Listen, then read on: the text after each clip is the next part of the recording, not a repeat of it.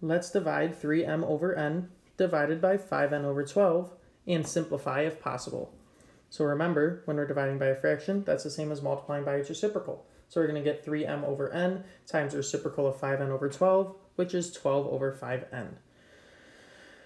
Now we're going to multiply across the numerator and the denominator. So we're going to get 3m times 12 over 5 times n times n.